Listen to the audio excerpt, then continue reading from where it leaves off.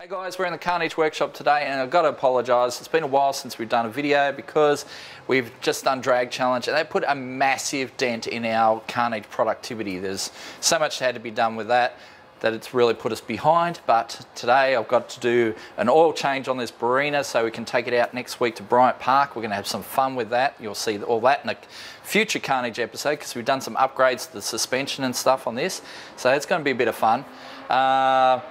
Trolvo's down at max performance right now, getting an exhaust system before we put on the dyno. So yes, we're very close to dynoing that, so that's going to be awesome. So watch out for that. That'll be our next major Carnage video. Plus we've got a secret project up the back that we're going to be doing some work on, and the Rust-Oleum Valiant, we've also got to hook into that. So lots going on in the Carnage workshop. You'll see the Rust-Oleum Valiant videos starting to come through in a few weeks, but yeah, it is all happening, I've got to say. So today we're going to do something a little bit different. We're going to do 20 things you probably didn't know about Scotty. So leading up to Christmas, we just thought, yeah, why not do something a bit different? I've got to do this oil change, so I'm going to be answering the questions while I'm doing the work. So sorry if I'm ducking in and under the car and whatever, but Kian, fire away. Let's get this thing happening. Ugh. All right, nice and easy one for you while you're crawling onto the car. How old are you? As old as dirt. I'm a 70 model, so that makes me 49, would you believe it? Yeah, 49 years old. I'm starting to feel it, I'll tell you. Where did you grow up?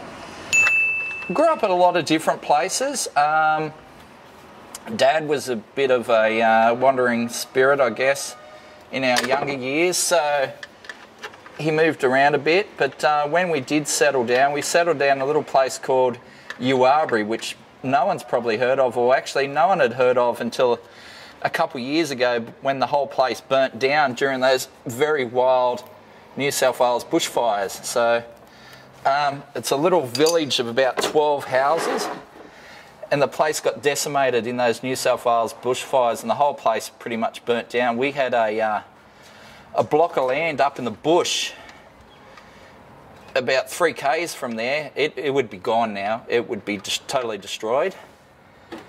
And it was, yeah, 450 acres out in the middle of New South Wales bush, and it was like the best place to grow up. So old cars, guns, motorbikes. It was a, yeah, boy's own dream place to grow up, I'll tell you. Lots of fun had out there. Yeah, I'm a country boy. What's next? Where did you go to school? Oh yeah, school. All right, so I went to a little school called Cooler Central School. So for those that aren't familiar with New South Wales country schools, they have these schools called central schools. And the central schools are all the kids from kindergarten through to year 12 in one school. So we had like maybe 300 kids in the whole school. Like my year 12 class was 12 kids. 12 kids total. 9 girls, 3 boys. Pretty good odds. So, yeah, that's where I went to school, Cooler Central School. Went through to year 12 and yeah, I have mixed feelings about it, but hey, it's school. No one really enjoys school, do they?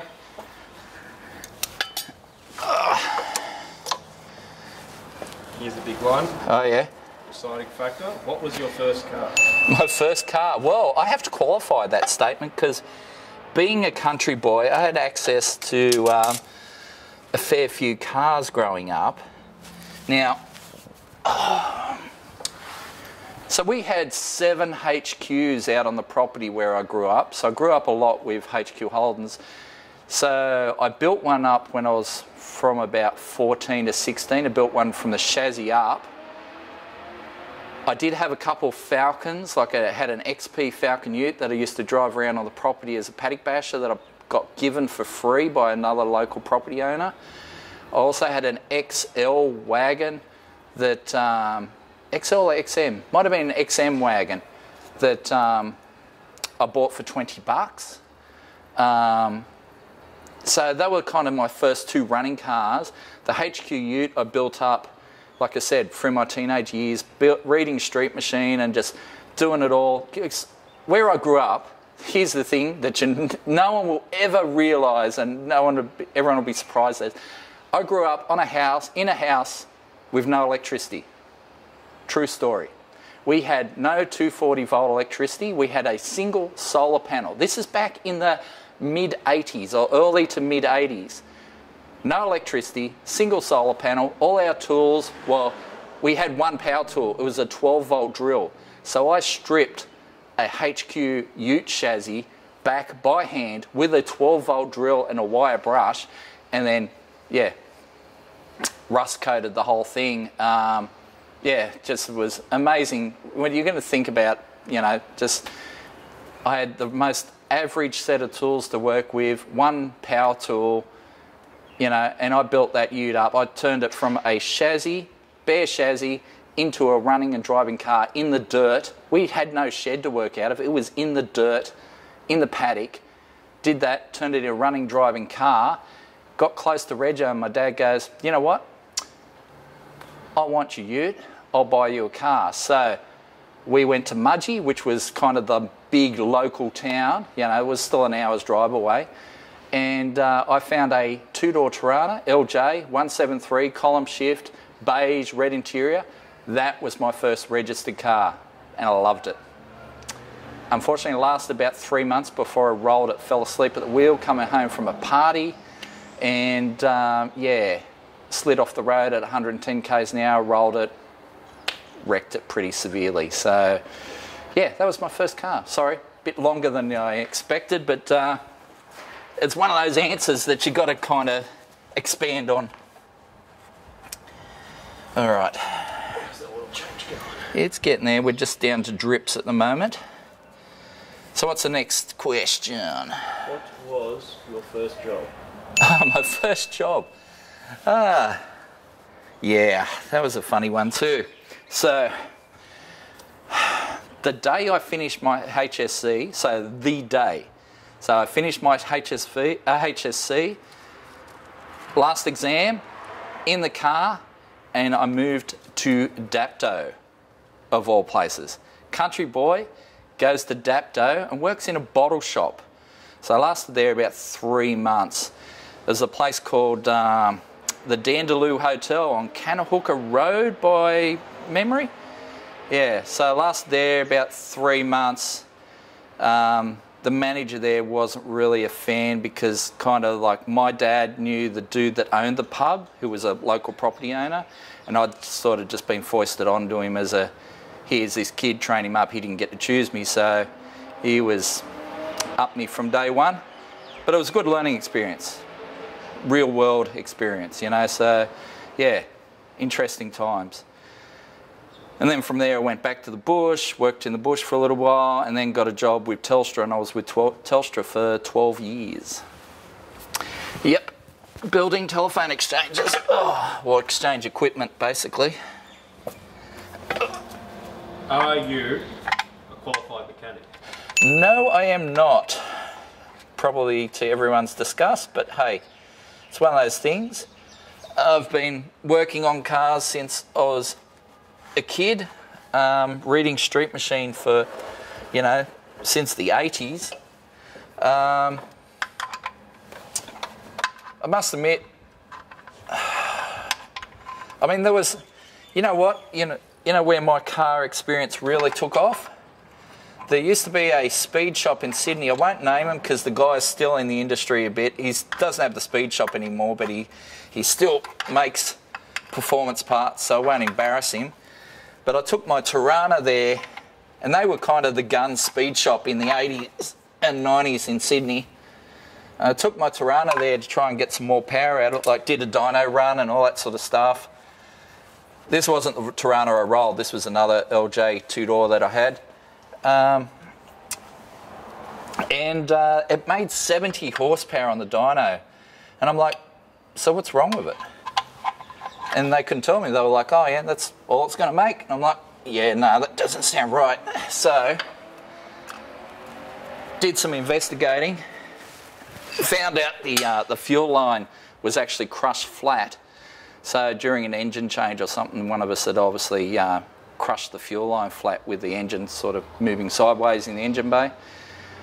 So I wasn't getting any fuel flow, but they couldn't tell me this. And I'm like, well, if the experts are no good at this stuff, so I might as well just read up all about it myself. So reading and learning for the years and the experience has got me to this point. Yes, there's guys out there that know a lot more than me, but I have been and done and seen a fair bit of it. So, and I'm still learning. So I still go into other workshops and ask them how they do things, and they sometimes look at me like, you should know this. And I'm like, I do know this, but I have my way of doing things. I want to know if there's a better way of doing it. So I want to know your way of doing things, just in case it's better than mine. Sometimes it is, sometimes my way's better, I feel. So anyway, just one of those things. Let's get this filter off.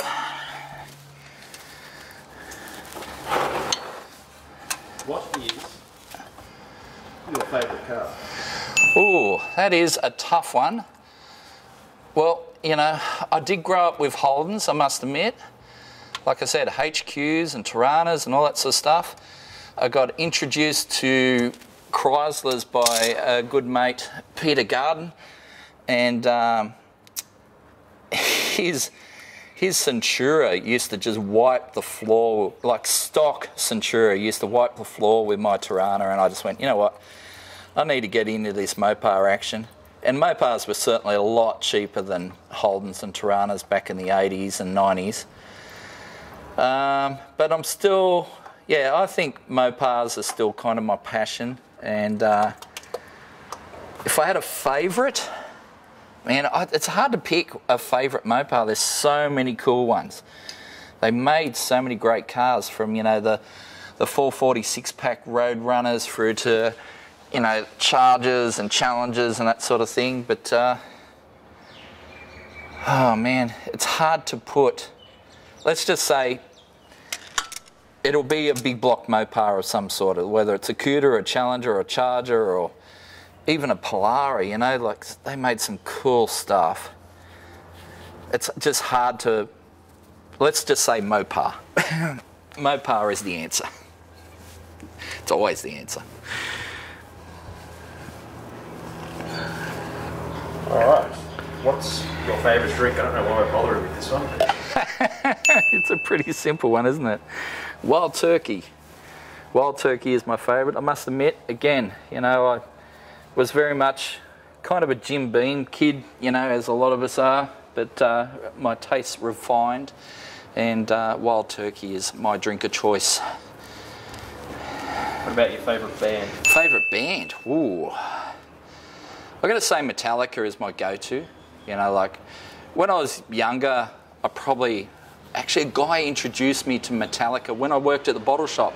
And I just went, what is this? It is way too fast and too loud and too, you know, I was into NXS and, you know, maybe Guns N' Roses back then. But, you know, Guns N' Roses was kind of as heavy as I got back then. But, you know, now it's Metallica and, you know, Iron Maiden and Black Sabbath and, yeah. I am a bit of a heavy metal fan. Alrighty. What YouTube channels do you watch? Oh yeah, I actually do watch a fair bit of YouTube.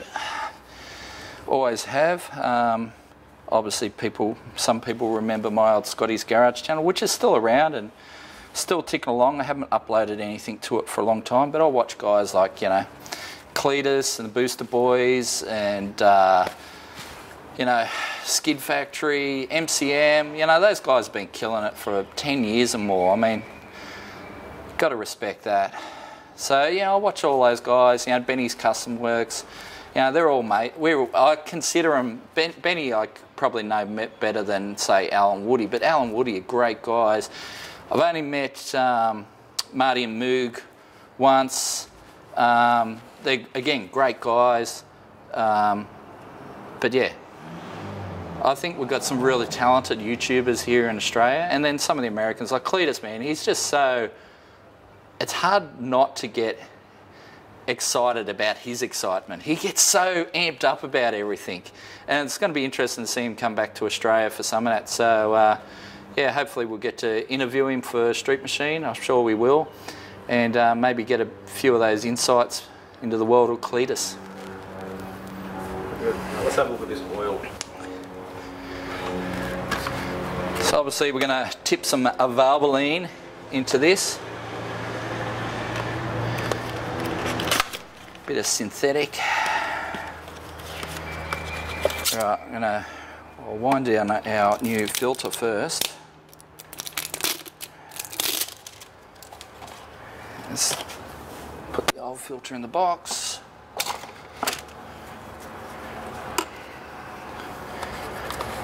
While you're doing that, Yeah. next question. What do you like most about your job? Ooh.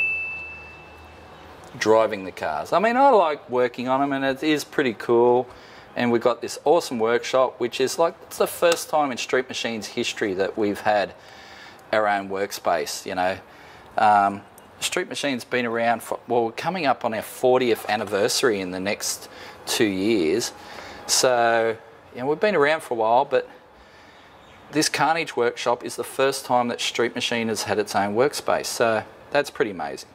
But driving the cars is the best part of my job. Like, we get to work on them, but next Wednesday when we're hooking this thing around a track, it's going to be so much fun, you know, driving the Toxic Avenger at Calder, you know, with no roll cage, or with just a little bit of a roll cage and no bodywork. I mean, that was amazing. MX-5 is just such an amazing, fun car to drive.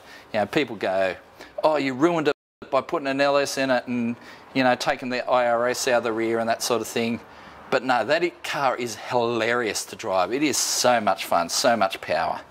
So, you know, Turbo Taxi, you know, is such a great car, like as a daily driver even, you know, it's such a great car. I mean, that's a car that weighs 1,900 kilos with me and runs at 11.0, but runs on gas, you know. So we've got some great cars. But yeah, driving the cars is the best part of my job. So because you love your job so much, how did you get that job? Ooh, now there's a story. There's a story. And wow, this is going to drop some bombs. All right, so way back in the early 90s, I used to do karate, believe it or not. Yep. And there I met a guy by the name of Jason Gray, who people may remember as a previous winner of Horsepower Heroes and all that sort of stuff. Me and Jason became pretty good mates. Jason went off after he, Jason won Horsepower Heroes twice in a car called Blown. Now I remember when he bought that car, he took me for a ride in it pretty much straight after he bought it. The day he put the first supercharger on it, and it just, we were going up Picnic Point Road in the dark, 180 k's an hour. That thing was a beast. And this is back in the days when dynos was just sort of kicking off. Yeah, no one was really doing much. Dyno Dynamics had just started. Horsepower Heroes had just sort of kicked off at Summernats. So it was all very early on in, you know, I guess what you would call the horsepower wars, because back then, you know, he won the first Horsepower Heroes for 400 horsepower at the tyres. Like, it seems like a joke now. You know, I mean, Turbo Taxi makes, you know, fucking 550 horsepower at the tyres, you know, just to win with that sort of power. Anyway, I'm getting sidetracked. So, Jason went to work for Street Commodores, and I was starting to get into this whole internet thing. I started my own website called Mopower Australia. It was all sort of performance modifications for Chryslers and that sort of thing. And then I,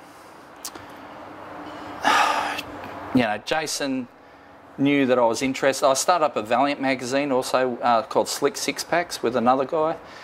And then Jason rang me one day and said, would you be interested in coming in and working full-time for a magazine? Now, at that time I was working for a telecommunications company called Alcatel, making fairly decent dollars. Company car, fuel card, the whole deal. But hated my job, really did. So basically took a massive pay cut, lost the company car, all that stuff, and went and worked for Express Publications as Jason's deputy. And there I met Simon Telford, who was deputy editor of Zoom magazine.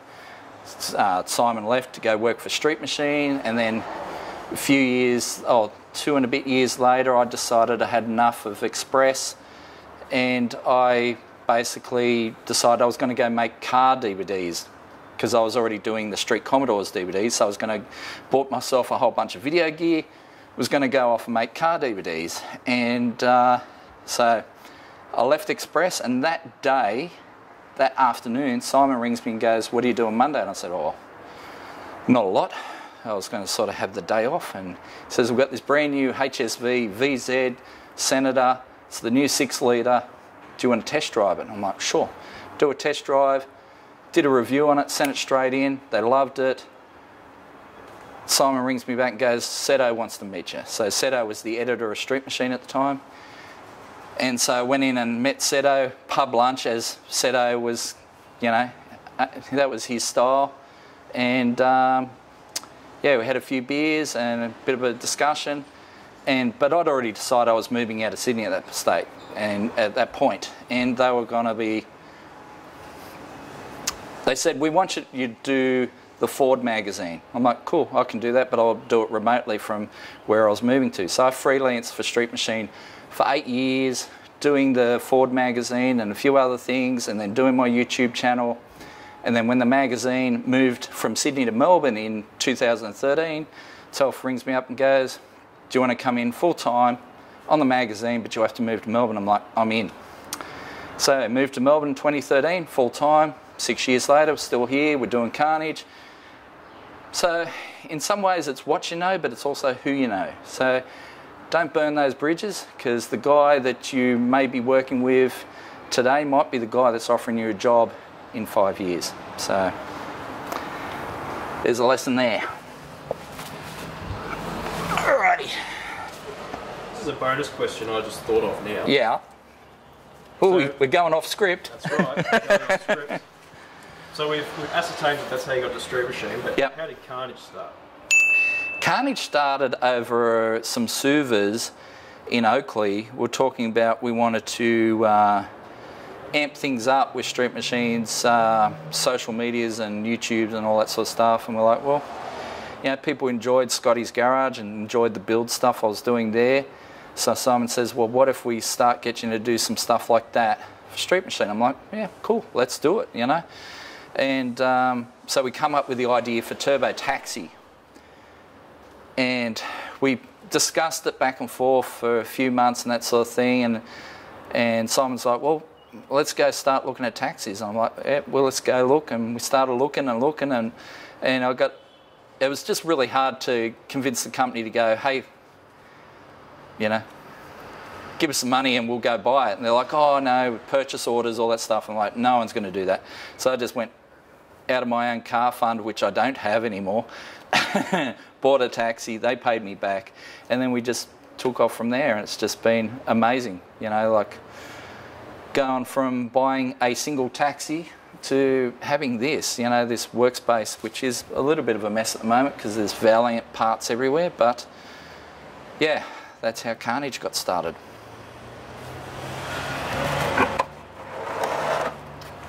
All right. Do you have kids? Yes, I do. I have 2 kids. I have an 18-year-old daughter called Jessica, who's just finished her VCE. Well done, Jess. And a 10-year-old son named Alex, who has cerebral palsy and is in a wheelchair for life, unfortunately. So yeah, we kind of, Jess we had when we were just turned 30. Yeah, we were 30, I think, when we had Jess. Me and my wife, we're only 4 days apart in our birthdays. So we had Jess when we were 30 and Alex a little bit later when we were like, you know, 38 or thereabouts. But unfortunately, yeah, oxygen loss at birth, and little boy was not breathing when he came out. So, but yeah, so brain injury, cerebral palsy. Poor little boy, but he is a happy little lad. Yeah, and Jess, even Jess was 6 weeks early. I mean, anyone that's had kids, you know, like 6 weeks preemie, she was 1,500 grams when she was born. So, yeah, our kids have certainly tested us, but Jess is fully grown and healthy. Well, she's Fully grown's a relative term. She's like 5 foot nothing. I don't even know if she's 5 foot. Anyway, she's a shorty. But anyway, yep, 2 kids.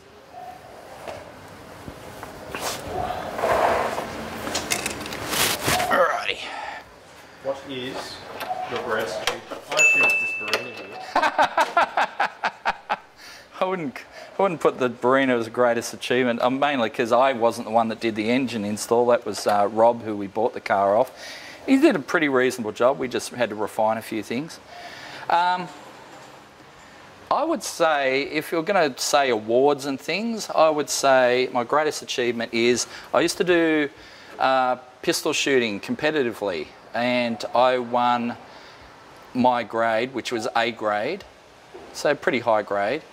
A grade at the Australian National Championship with a Glock 9mm against a lot of fancier pistols than that. So I would chalk that up as one of my greatest achievements. Yeah. Although doing all this is a pretty much of an achievement too, so it's not too bad. Gotta love those reversing beepers.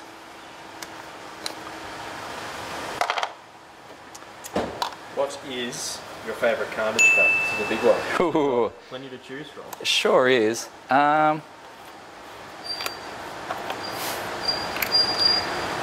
Favourite, I would have to say MX-5.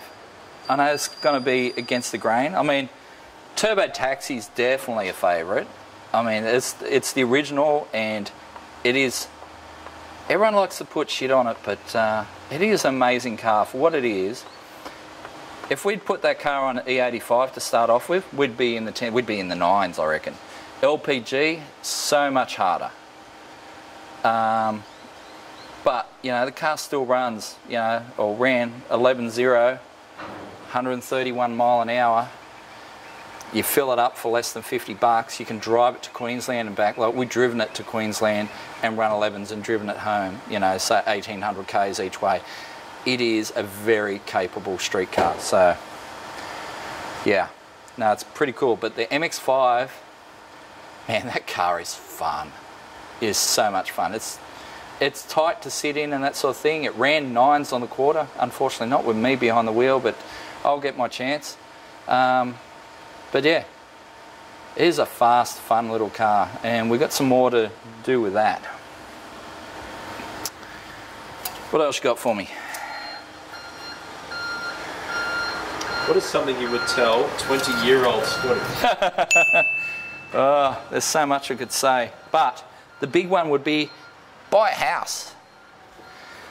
Because when I was 20, houses were cheap. Even when I bought my first house at 27, we only paid $178,000 for it in Sydney, like Liverpool area, but $178,000. We doubled that money in 7 years. So if I'd bought a house back in, you know, 1990, it probably would have paid 80 grand for a house. I'd be well ahead of the game. Yeah. Real estate, kids. It's where the money is. If you had 200 big ones at $200,000 to spend on a car, what would you build? So build, not just go out and buy. What would you build? Twin turbo, Hemi, Dodge Challenger, Pro Street to do like drag week, drag challenge, that sort of thing. Dodge Challenger is one of the most aggressive, coolest looking muscle cars ever. Hemi V8, fantastic motor. Put some turbos on that, tub the thing, put some rubber under it. Man, that would be amazing. Could I do it for 200 grand? That would be the question. I mean, you know, yeah. Cars like that, they cost money now. A lot of money to build. We're still not seeing that oil yet, so keep pouring. What is your favourite food? I guess my favourite foods are chicken and pasta, and combined that would be my favourite food. So if I'm hitting up the wife for a favourite dish, it's always chicken pasta bake, but Yep. Chicken and pasta, they're my favourites. It probably shows.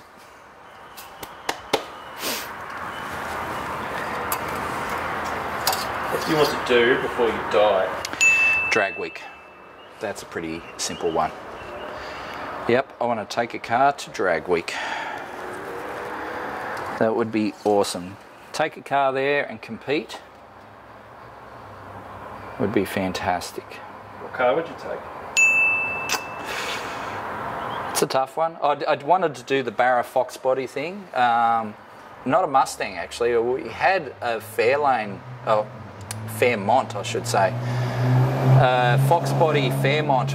We had one of those lined up in the States, and I had pretty much all the plans laid out to do the Barra thing, but the company didn't want to sign off on it, which, that's fine, you know. It is their money after all. I would have loved to have done it, and of course, you know, the Fox body Barra thing has been done now, and the boys did it so good. You know, the Skid Factory and Benny Custom Works, they did that Fox body Mustang for Ben Paganoni, and they did it awesomely, like mid-8s. Man, full respect to those guys. That was amazing. If you haven't seen it, go and watch it, because that was killer.